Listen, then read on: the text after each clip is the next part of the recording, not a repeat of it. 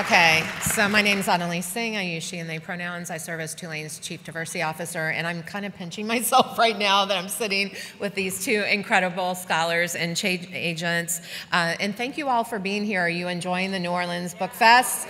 Let's give them a round of applause. Thank you to all the volunteers, the tech folks. It's been an incredible, last night was incredible, and today has been so nourishing. So I'm going to read some bios just very briefly. I know this can be awkward for y'all, but I think it's important that we know what these people have done. So Heather McGhee, who if you don't know, she's going to be at our Anti-Racism and EDI Teach-In as our National Keynote Scholar on March 24th, so she'll be back with us, designs and promotes solutions to inequality in America. Over her career in public policy, Heather has crafted legislation, testified before Congress, and helped shape presidential campaign platforms. Her book, how many people have it? The sum of us, look at that. It's so good. Spent 10 weeks on the New York Times bestseller list and was longlisted for the National Book Award and the Carnegie Medal for Excellence in Nonfiction. The New York Times called it, this is so true, the book that would change how progressives talk about race. And the Chicago Tribune said, required reading to move the country forward. It's a Washington Post and Time Magazine must-read book of 2021. Heather's an educator, serving currently as a visiting lecturer in urban studies at the City University of New York School of Labor and Urban Studies. She has held visiting positions at Yale University's Brady Johnson Grand Strategy Program and the University of Chicago's Institute of Politics. Let's give her a warm round of applause. Welcome to New Orleans. We're thrilled you're here. And I know not to call you the G word, Hoove. Should I call you Dr. Hoove?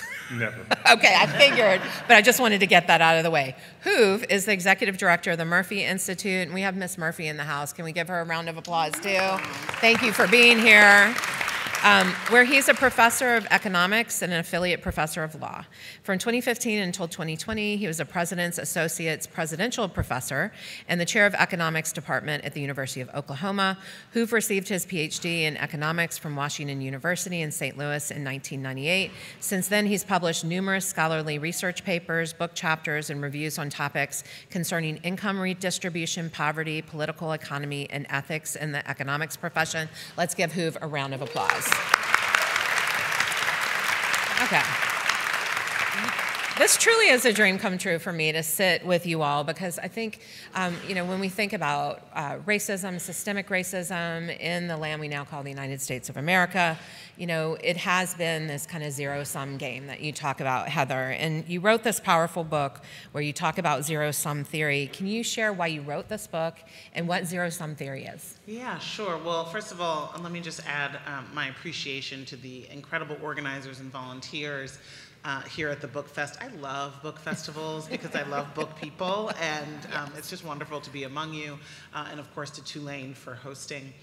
I wrote The Sum of Us out of frustration because I'd been a policy wonk working at a think tank focused on solutions to inequality, and I realized that it wasn't going to be another white paper or another congressional testimony or media appearance that was going to finally convince the people in power to make better decisions in our collective economic self-interest, that in fact, we knew what the solutions were, we just weren't able to come together to fight for them and win them. And so I had a lot of questions about what was really holding us back from, as I say in the opening line of the book, not being able to have nice things, not like flying cars, but universal health care and child care and paid family leave. And so I hit the road, and I hit the road literally. I don't know how many miles. At one point during the height of the pandemic, I took my infant son and my husband in an RV to complete the research. But I also was intellectually really looking at different fields than I'd been trained in law and economics. I was looking at the social sciences and sociology and political science, and that was there that I came upon this whole body of research that really named that there's a predominant worldview in the US that says that there's sort of a fixed pie of well-being, and if one group gets a bigger slice, the other groups have to get smaller slices, and it's a racialized worldview because it's like racial and ethnic groups that are competing with one another for status and dominance and belonging.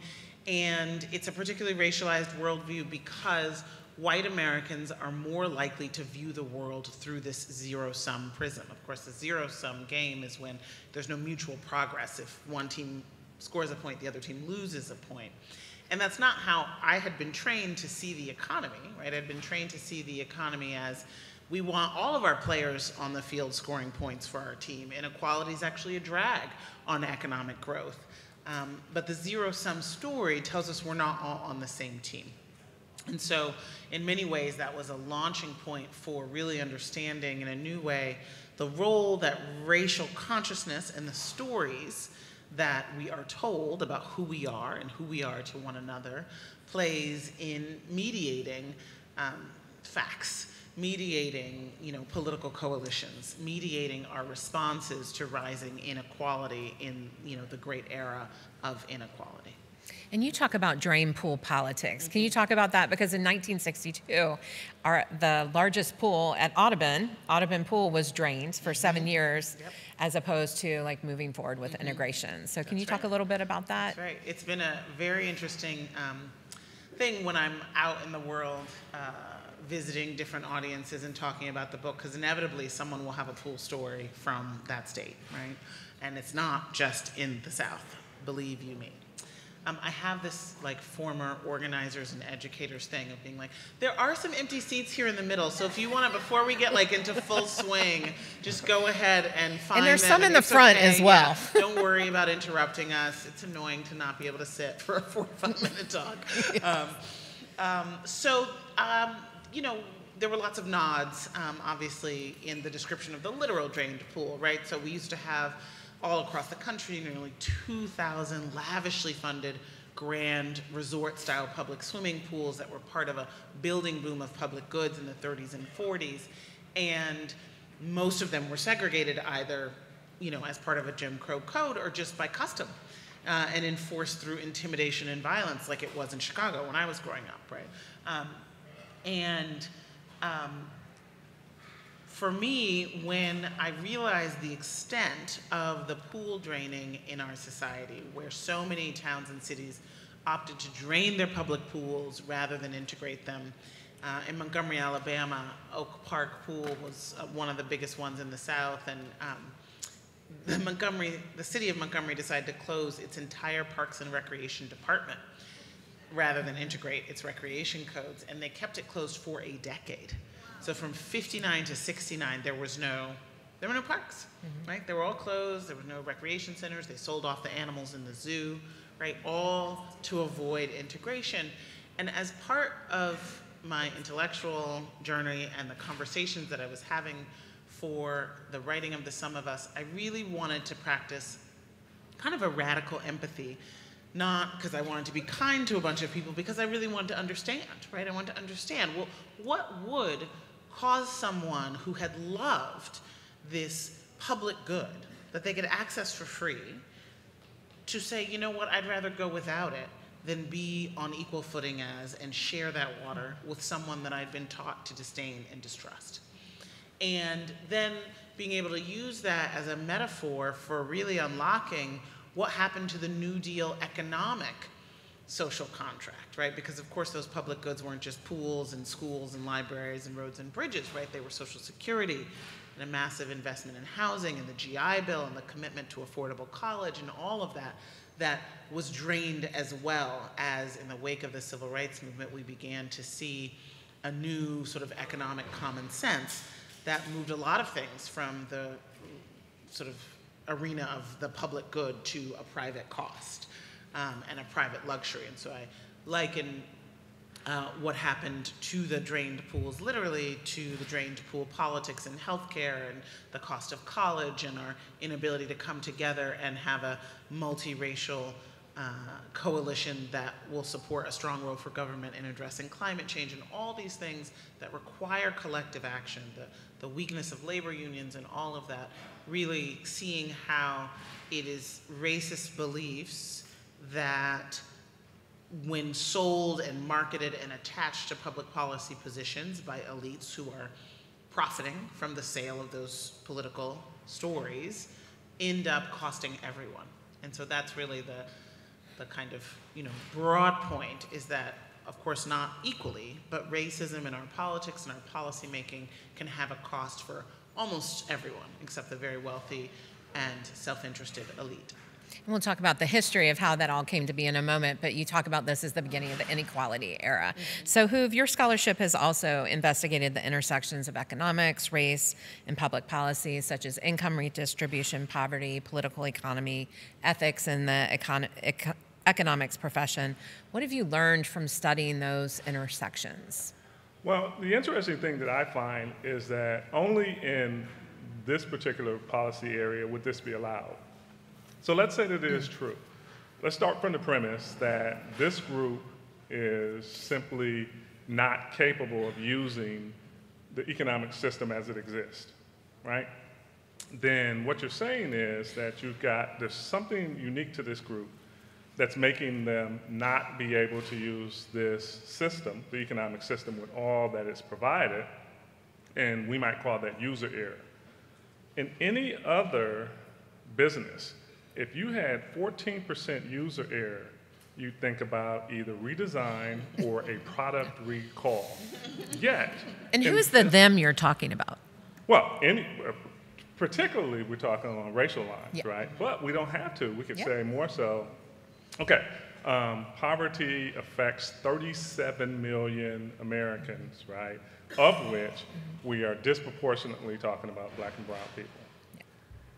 If that's true, and you've got 37 million people who don't know how to use your product, as you said, the problem isn't that the system is inherently structurally flawed, but that these people just don't know how to use the system in its grandness, then you would say, okay, then there's something wrong. Just imagine if 1 in 5 people every day drove into a bridge.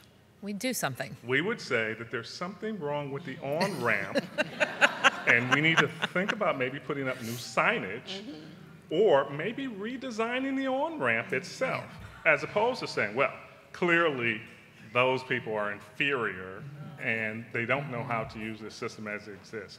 So then what does that mean?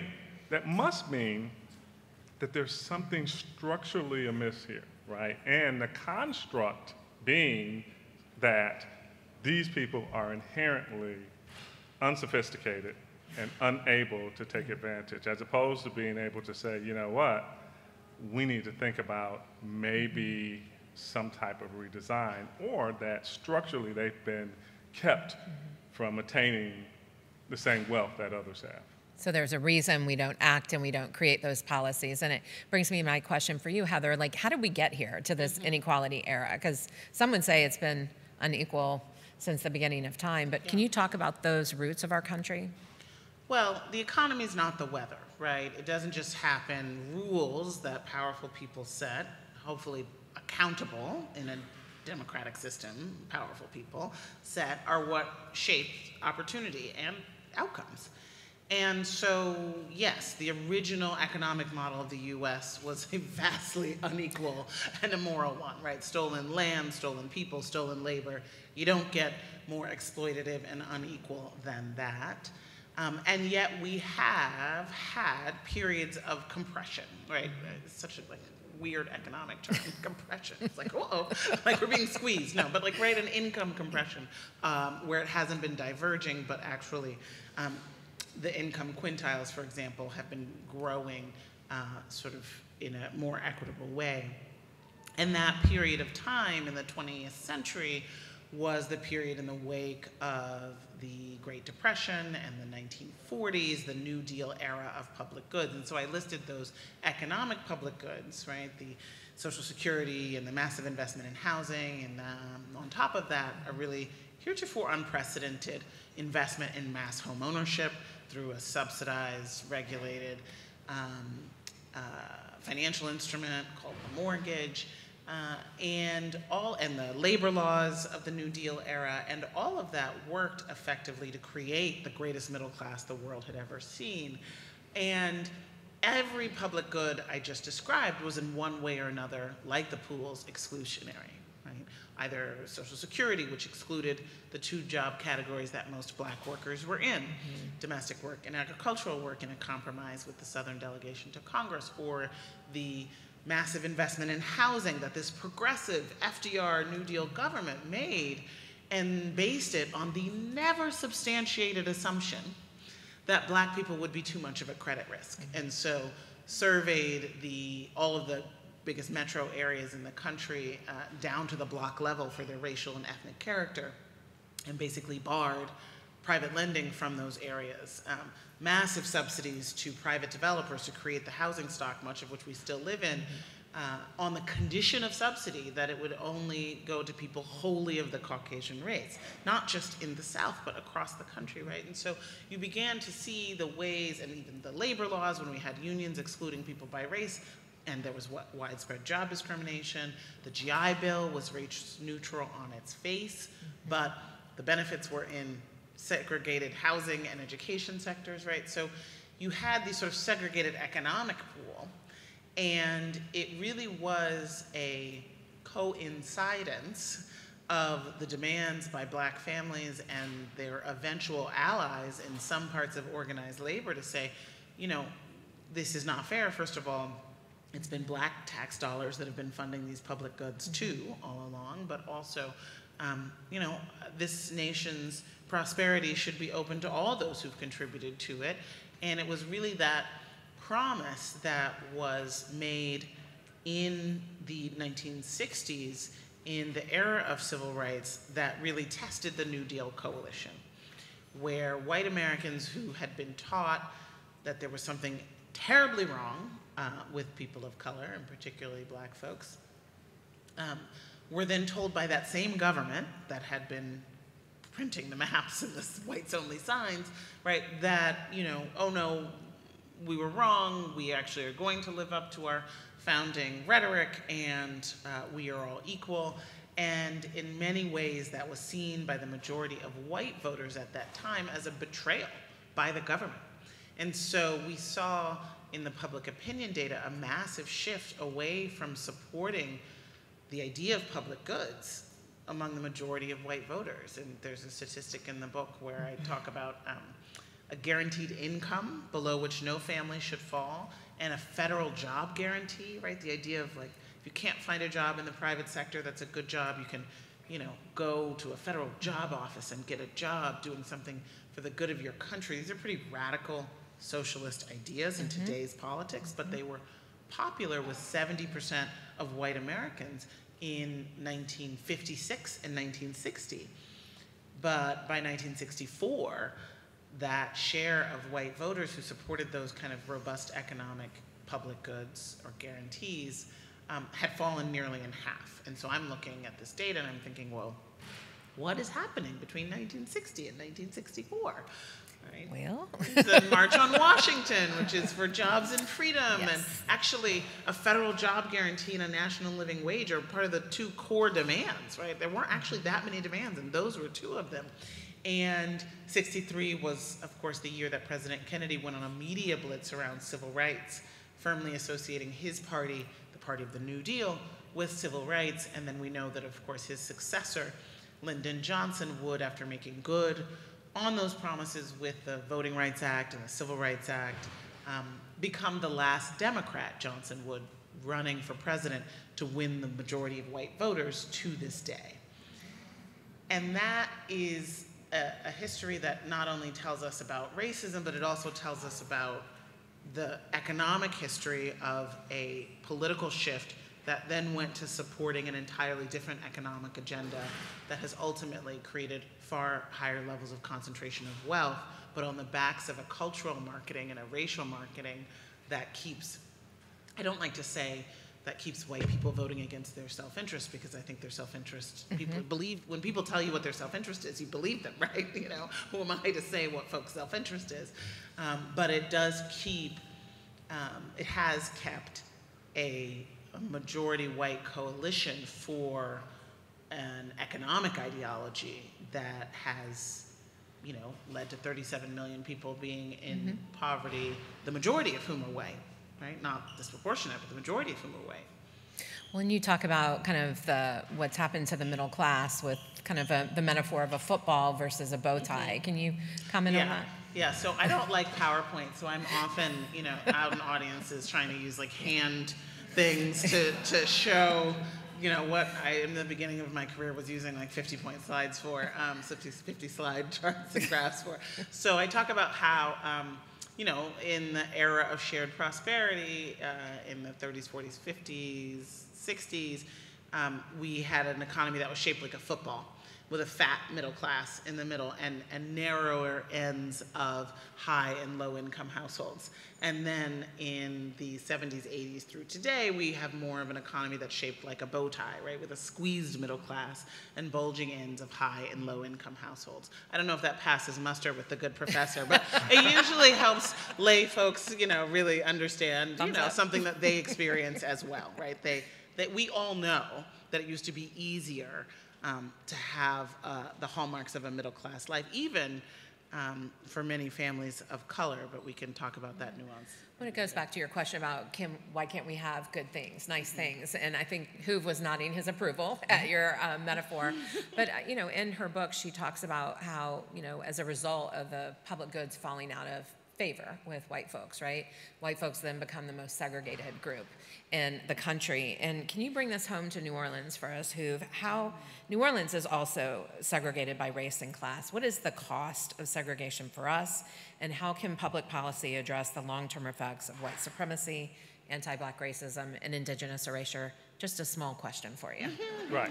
Well, okay, well, I'll give you a small answer then. I'll give you a short answer. Look, no economy or no organization can work effectively with that much human capital, people, productive people sitting on the sidelines. And so what you end up doing is you end up seeing everyone hurt, right? Because the overall economy isn't functioning as it was designed.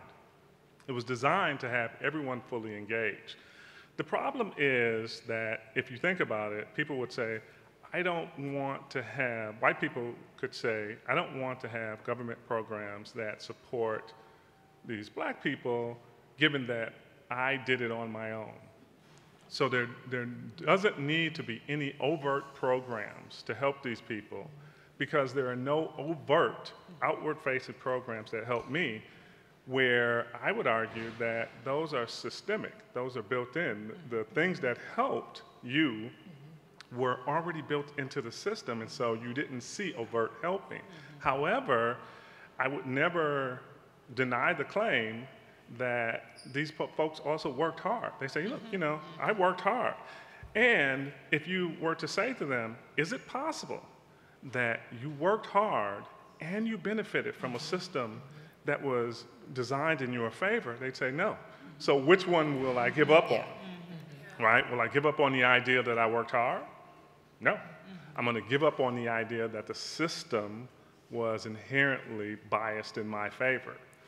That, in and of itself, makes for a disconnect that will not allow us to move forward if I don't understand that if I'm selling washing machines, Black people buy washing machines too. Yeah. So what I would want to do is have a fully engaged economy where everyone could buy my stuff, right? So the more people buy my stuff, the better off I am.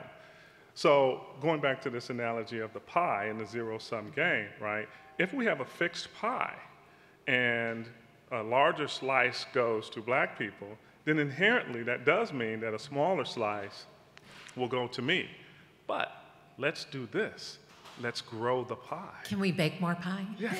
Can we just simply make the pie bigger? And you know how we do that? By engaging this productive human capital. Econ talk, meaning these people who can actually engage in the workforce. I'm a counseling psychologist. I'm learning right now, right. So thank you. I think that's where the disconnect happens. Now, take that down one step to here in New Orleans. We've got a lot of productive human capital. In fact, too much productive human capital sitting on the sideline. And then we wonder why it is that New Orleans in particular hasn't reached its fullest potential. And all you have to do is take a look at those not engaged in the system. How in the world were you expecting it to be? And I go back to my analogy before about this whole thing with, user error. How were you expecting this machine to work properly when you've made the system such that 54%, because that's how many black people, the percentage of black people in New Orleans, are sitting on the sideline, unproductive in what you consider to be the economic system that you created. It was never going to work. Well, it sounds like we need to get creative. You talked about guaranteed income. There have been some of those programs in New Orleans with young people that seem to be working. They give $500 a month during the summer, and you know what young people in New Orleans do? They save the money, they invest it, they're thinking about college. Can I just say one other thing? I always want to make sure that we are both talking about the flaws in the system that need to be corrected, and we are reminding ourselves and everyone that Black resilience and Black productivity and Black innovation and creativity has powered some of the most important American breakthroughs in our economy and our society, right? So both things are true. And so to exactly your point, Dr. Hoover, we had this, is that okay? I think it's Hoove. We're not on that basis yet. We just met. He put you on that basis the moment he meets you. It's very interesting. It's very kind of him. But think about right now one of the most jarring impacts of the intergenerational racial wealth divide. Right. So we talked about how Black families were legally barred from being part of the subsidized, mainstream, affordable, vanilla mortgage market for most of the 20th century. And then after about 10 years, then we had reverse redlining and subprime lending and all of that, which I go into in the book. But so what we have is a massive home ownership gap and a massive home equity gap, and therefore, this huge racial wealth divide. And as we know, wealth is where history shows up in your wallet, right?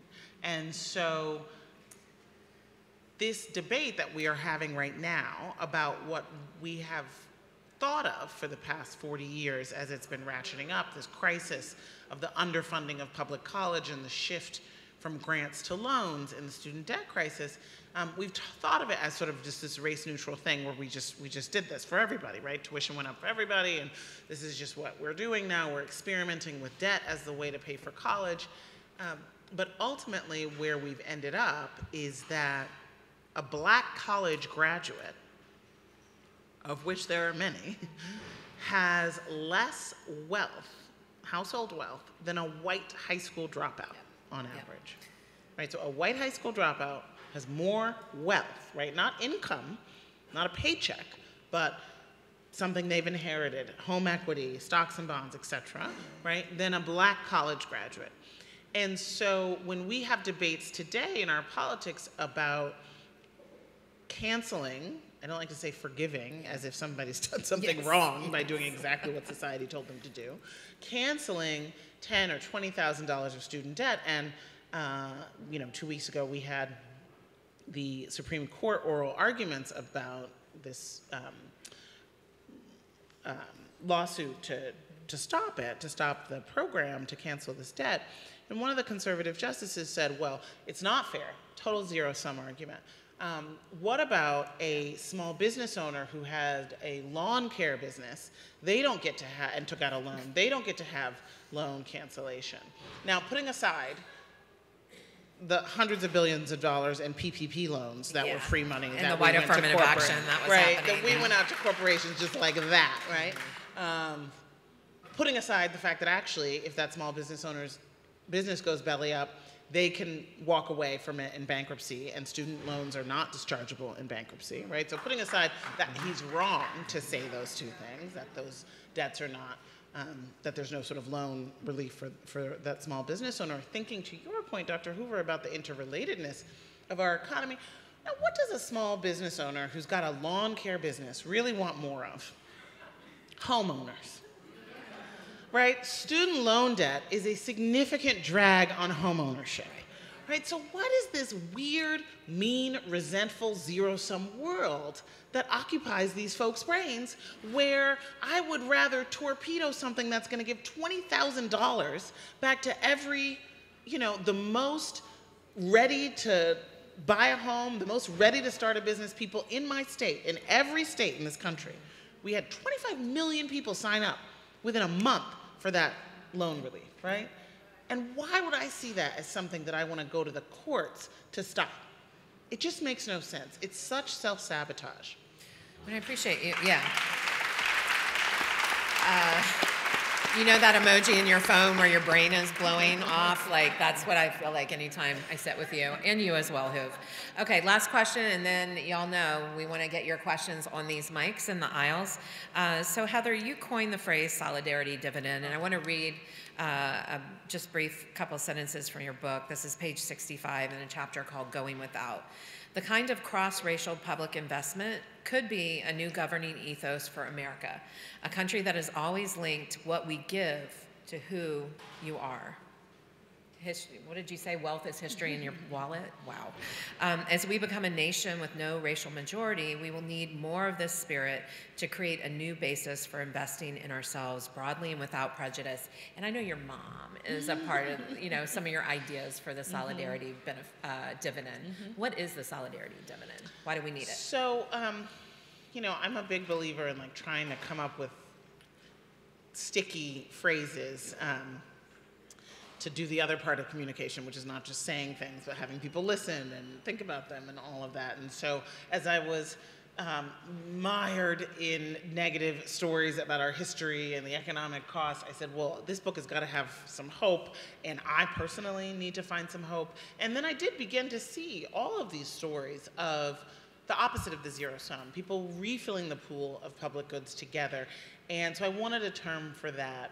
And I wanted a term that economists and business people would flash to, right? Because, they're a part of the coalition that needs to be on board with with fixing the system. And so the idea of a solidarity dividend is a gain, like a real tangible gain that can be unlocked, but only through collective action that is multiracial. And it's basically saying that when we recognize that there are common solutions to our common problems, then we can have the kind of people power that it takes to overcome powerful interests that want to keep us divided and want to keep wealth concentrated. And so the book includes a bunch of stories of solidarity dividends, and then I actually last year went out on the road again, because when you meet Americans through something other than your phone or your screen, it's really nice, and they're much better than they are in your news media and social media, I promise you.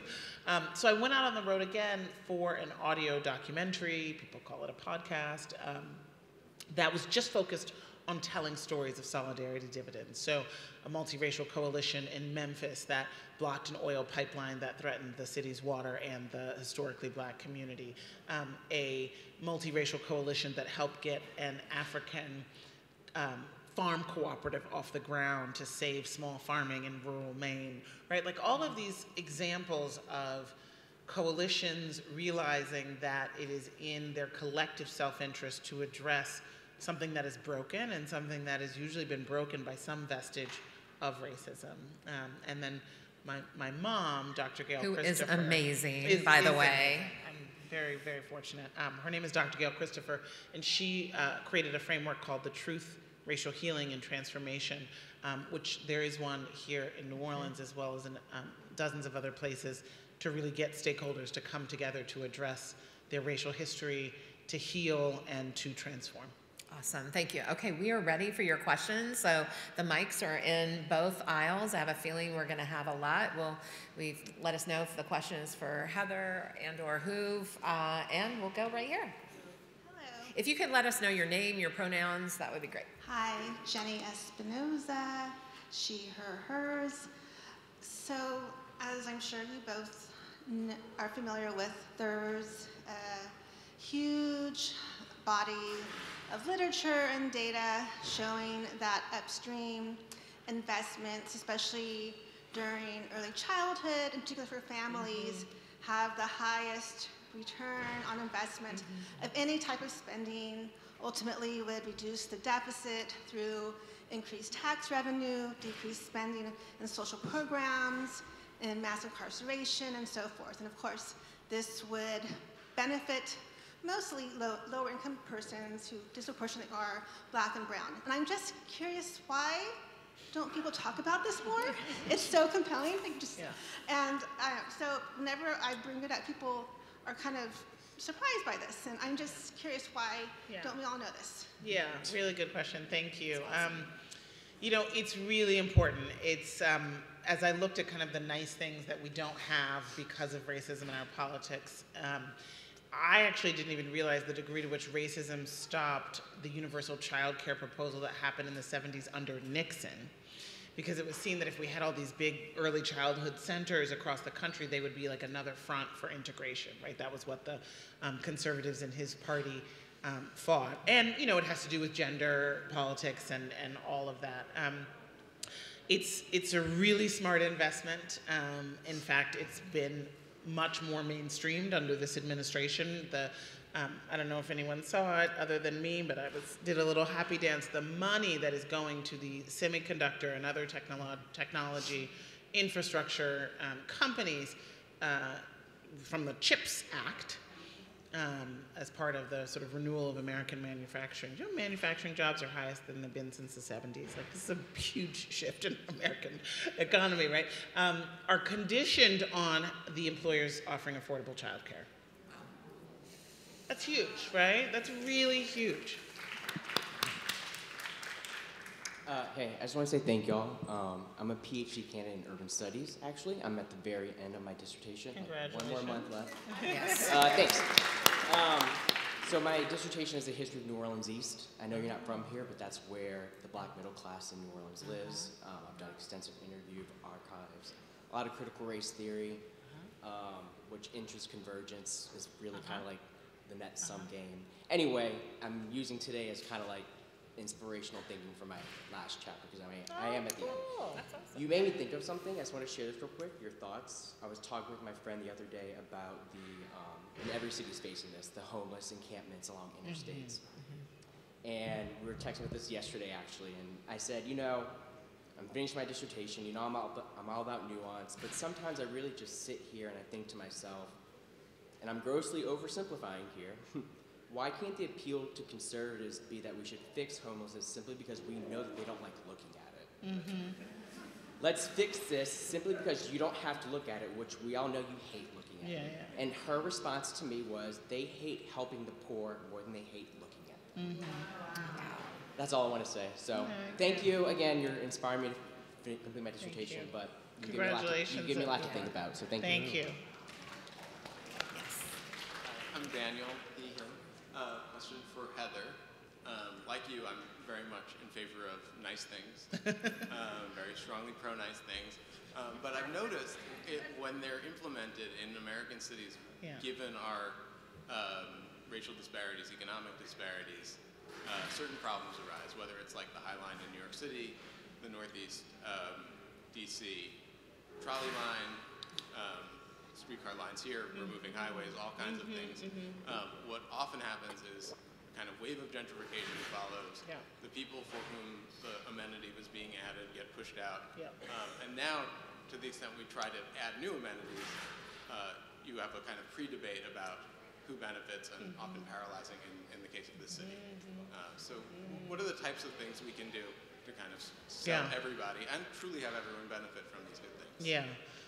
Thank you for your question. It's a really good one, and I think this is where you really see where, when you have development in a context of,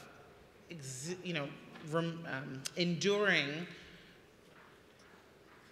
often unconscious, often not, often with an economic justification instead of a racial justification, racist and biased views, you're just ending up exacerbating the problem.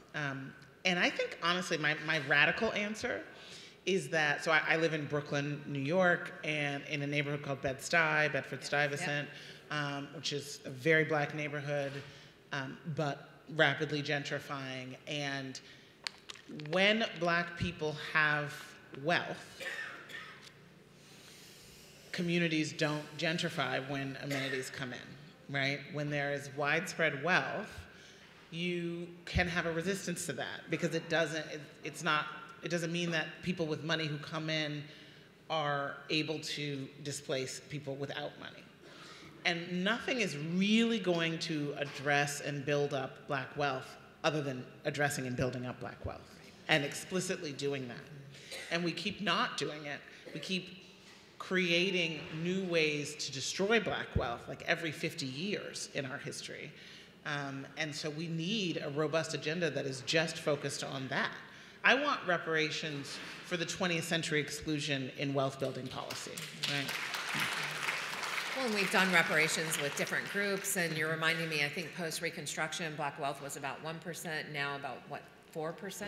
So when you think about that, even in our EDI efforts at the university, we talk about we've got to build Black and BIPOC wealth here. That's what these initiatives are about.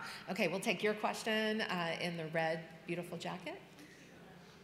So, yeah, I guess my question is about, like, how do you even have these discussions in, like, the conscious, liberal, progressive spaces? Because I find that I even have friends who, like, they're choosy about what stores they go to, you know, making sure that they're buying ethically traded things. But then those same friends will then go into the heart of the community and buy a house that's overly priced. You know, I need to bring up the tax bracket. And I'm like, why is it that you can go out of your way to go to Trader Joe's, but then when it comes to like purchasing homes, and even they'll buy a double, I'm not even gonna say this person was my friend. This person was a friend of Jason, but she let her dogs live on the other side rather than rent it out. You know. Oh wow. Don't get me wrong. She goes to protest. She has a Black Lives Matter, but right. You know, yes. Oh gosh, that's a whole other panel, right? Yeah. Now listen, there has never been a come up like white people buying homes in this country, right? The way that home ownership is begat by people having family members who've owned homes and having that wealth, and then the way that having a home has meant free money, there's nothing else like it. There is nothing else like it. And so that is a really hard mentality to stop, right? The idea that of course I want to make as much money as possible on this thing, and where can I buy low and sell high is the economically depressed, you know, strategically disinvested, formerly redlined communities. But they have to have that conversation. And leave this on their doorstep. There's a podcast coming out. I'm going to really try to get to all three of these questions, and feel free to jump in as you want. We'll go here. So we got 3 minutes. Do them all, so we'll see. We'll see what we can do. What are your thoughts on the two-party system as a tool for the ruling class to continue with the system that you guys mentioned? Great, thank you. I just had a. I'm sorry, you go ahead. Yes. Okay, my question, thank you for coming. I'm just so happy to see you here. I got a cool story too, but I won't share. My question is, as I look into the future, my children want to work remotely. There's some human capital. This is now a new opening for our entire population, but where does it, have you looked at or have you thought about how this is going to influence the racial disparities? That's because that's what we're looking at right now. That's like in our face. So if you could speak to that, I'd be curious. My name is DJ Johnson. I'm the owner of Baldwin & Company bookstore here in New Orleans.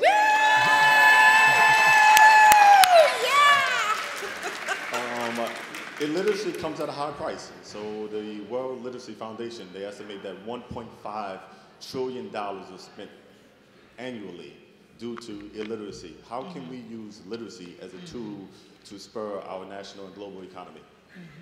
Great, thank you. And we're going to take 3 minutes to answer this question. We got some time. We're going to ignore that for a second. Yeah. All right. Do you want to start? Okay. The two-party system, yes. In many states, there's something called fusion, which allows allows third parties to endorse major party candidates, and not spoil, right? So like in New York, there's something called the Working Families Party, which you can be a working families Democrat or a working families Republican, right? And it has more of an agenda than just the broad two-party system. And I think it's really important that we move towards more of a sense of like parliamentary, because we're in a massive reshuffling of our political system right now. I think the remote work piece is huge for urban development. Interestingly, the people who are the least happy to go back into the office are women and people of color. I mean, not that interesting, right? It was the office dynamics were made and set for a certain group. They've been free of some microaggressions, right? But I also think that it's hard to come up when you are only, for young people today who've never had any experience of being in the office, I think it's going to be difficult. This is something would be very interesting to study. I agree. No, it's your time. And then so I'm going right after this to Baldwin and Company Bookstore. I'm so excited. I'm going to sign books there as well as here. I'm really excited. People have been talking about it. It's all the rage. Oprah loves it. Oprah loves it. Love Oprah. The New York Times loves it. Yeah, everyone loves it. I think, so literacy is so important. I mean, obviously people, our ancestors fought and died and were outlaws to learn to read. And I think this is obviously a good room for the message that books are transformational. And obviously, so right now, last week, the young readers version of The Sum of Us came out. It's for middle school and high school students. Yes. And so I've been going around the country talking to middle school and high school students about this stuff, and they don't need it dumbed down. They really don't. They need the sort of critical thinking and the storytelling and the provocation and the deep questions, and that's what makes reading come alive and makes it relevant to their lives. Okay, so follow Hoove at the Murphy Institute. Let's give him a round of applause. Heather McGhee will be back with us on March 24th at 12 p.m. at the Anti-Racism and EDI Teach-In. Let's give them both a round of applause. The podcast is coming out when? The podcast is already here. It's called The Sum of Us, and then I'm signing books now. And you're signing books right across the way, so we can show you.